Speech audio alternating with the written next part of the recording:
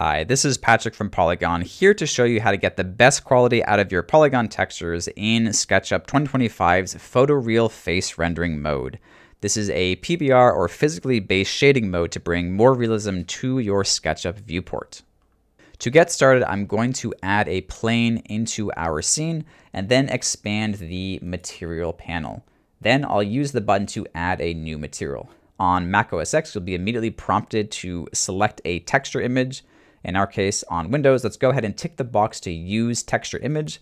And then I'm going to use the example of the Polygon Terrazzo Tile Square 9336. The first texture we need to select is the base color or albedo map. And let me go ahead and expand this window a little bit further. Then we're going to connect the additional maps for this material. The way that a PBR material works is that different maps or images define how this material will actually interact with light in the scene. Let's go ahead and add in the metallic map or metalness map, the roughness map, and the normal map by ticking the box over here. And then we can add this optional ambient occlusion map at the top. Now, the purpose and the way that each of these maps interact in SketchUp and any PBR-based system, we have further details on our website, but for SketchUp, we want to make sure that our metalness map is always set to a value of 1.0. That means it's perfectly using the metalness map. For roughness, we again want to make sure the full influence of whether areas of the texture is rough or smooth is also driven by the texture. Normal maps should generally be kept at a value of 1.0. And then ambient occlusion is technically not a photoreal idea, but is a way to simulate the darkening of crevices that you would get in a path traced render engine where maybe the grout of a tile would appear a little bit darker. This is one where you can use artistic control to adjust the value based on this slider. The next thing we need to do is assign the appropriate size for this material. So if we go to the website, we can find all the details about this asset, including its physical size, which we can see is 2.5 by 2.5 meters. Go ahead and enter that into the field here.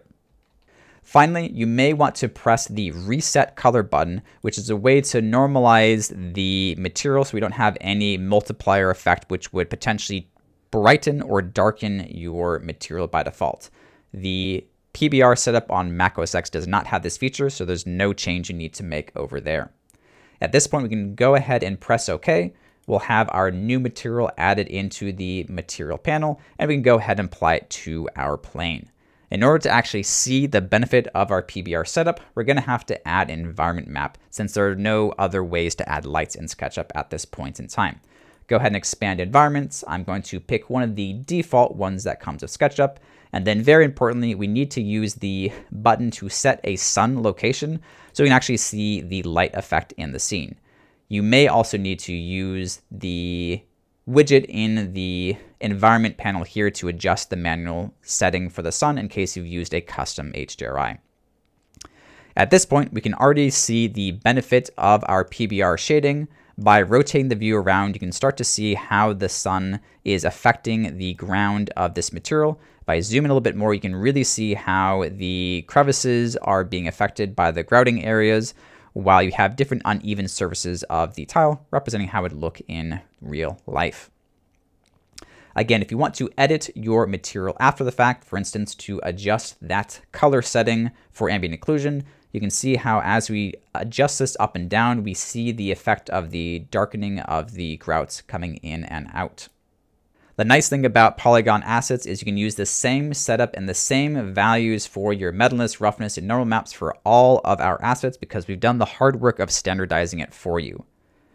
That being said, it still takes a number of clicks to configure and set up all of these maps. So for all of you extension lovers out there, I do have the good news to share that we have been hard at work at automating this process with an upcoming extension, which gives you the option of importing all of your Polygon assets, including models and HDRIs at your fingertips. With this plugin in the future, when it is available, you'll simply have to press to click to apply it into your scene. Thanks for watching, and until next time.